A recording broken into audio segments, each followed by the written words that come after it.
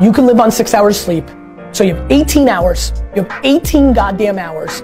I want to know what you're doing with your 18 hours. Because you can work your 9 to 5, and that's 9, and you can travel for an hour here and there. Respect. Nice little solid commute. Oh, you want to be a family man? Mazel tov. You can spend 2 hours with your kids. What are you doing with those other 5 hours? You're watching House of fucking Cards. You're playing Madden. You're relaxing from the other intense 10. Gary, I already spent 11 hours. Well, great. Then don't complain or want more. Respect that by getting rest and this and that, you were giving up opportunity to go into a new world. You want the audacity to have a 1% life.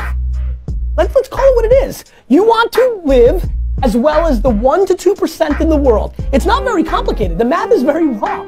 Like, if you want to have one of the best lives in the world, which is you live on your terms, you have to pay your dues to get there. And you have to be lucky enough to figure out that you had talent in the thing that you actually want to do. Because you can work 24 hours a day, and if you stink at golf, or you're not a good content producer, or your logos look like the shit I would make, then you're gonna lose.